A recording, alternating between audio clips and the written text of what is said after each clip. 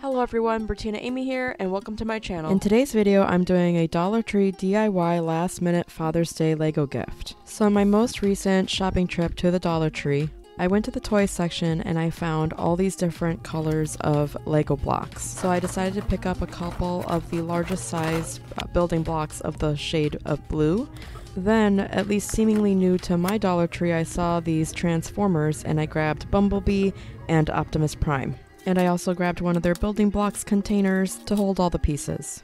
So understandably so, Dollar Tree calls their Lego blocks building blocks. I decided to test out their new pair of scissors from the Jot brand to see if they cut well, and I just used them to cut the tape off of these containers with no issues. So I start with the largest size of the building blocks, and I tried to build sort of a large wall with them. And I realized that I couldn't build a very large wall because there are 72 pieces in there, but there are so many different shapes and sizes, and only so many per shape and size. So thankfully I picked up a second set, and I'm going to make a wall that's approximately just under 4 inches by 6 inches.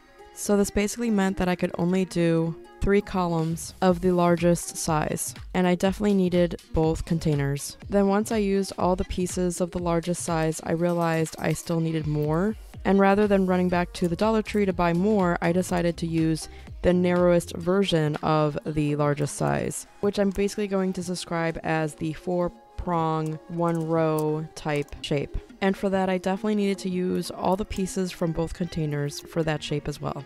Let me know in the comments below if at this point you have any idea what I'm trying to make. So then I decided to take my container and I decided to separate out all the pieces from both packages to make it easier to pull out the pieces I actually need.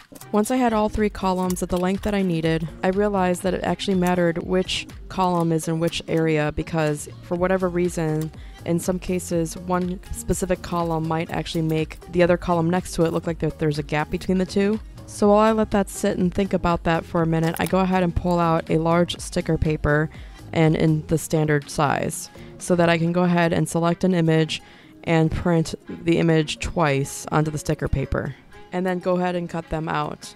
So I was trying to determine the best way that I would be able to place the image on top of this wall that I built. However, using the lid was not the way to go.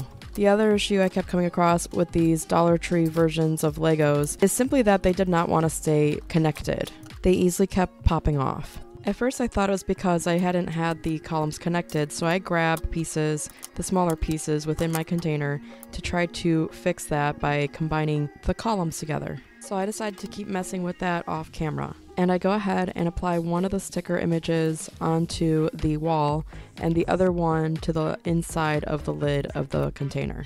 Then I turn my attention to those Transformers I picked up and go ahead and take them out of their packages. Then I take 4 2-prong shaped building blocks and I take Dollar Tree super glue and I super glue them to the feet of the Transformers. Since you don't want to overdo the super glue, I'm only putting a single drop just on the prongs. Then I set them just under the feet and let that dry. So my husband is a Transformers fan, so I'm making this for his birthday and Father's Day since they're only 2 days apart, and I hope he loves it. So anyways, once they're dry, I go ahead and test them out on the lid of the container. I did have to maneuver Bumblebee's feet just a slight bit because they're a little bit flexible and they're also not totally straight. Optimus Prime was a little bit more difficult, so I decided to make it seem as though he is about to jump off. But for $1.25 to make your DIY Lego pieces with Dollar Tree toys such as Transformers, I think this is worth the DIY and a steal of a deal. And as an added bonus, those Transformer toys come with their own stickers. So I go ahead and put my DIY Legos into the container and cover the pieces with just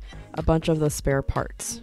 And inspired by those pieces, and because my pieces kept popping apart for the DIY, I guess, Lego puzzle, I decided to go ahead and just super glue many of the pieces together. This project was actually inspired by seeing an advertisement on Facebook about getting something like this made as a gift. Obviously, it would have been more professionally done and each individual piece would have had to been put together. And I was intending to do the exact same thing in this process. However, with the simple fact that these pieces kept popping apart, I don't recommend this project unless you don't mind doing exactly what I'm doing or you don't mind them popping off on you all the time.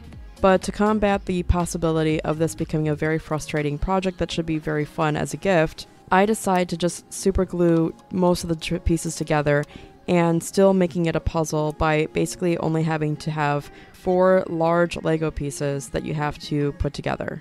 However, once the super glue dries and while those pieces are intact, I go ahead and fold the areas in which there's no super glue so that I can cut down the sticker. Once all 4 pieces are cut apart, I was bothered by the remaining glue residue that you could still see on the back side of these Lego pieces. So then I go ahead and use scrap stickers to cover them up. Ideally though, you won't have to worry about that, but you would have to cut away every single individual piece. And also ideally you would have spare parts from actual Legos. But frankly, this being a last minute project, I really didn't have time to be able to purchase the real deal anyways. And I go ahead and put this all into the container and wait to see my husband's reaction. In the end, my husband ended up loving this gift and it was worth the DIY project. If you enjoyed this video, please smash that like button and subscribe. And until next time, we'll see you in the next one. Thanks for watching. Bye.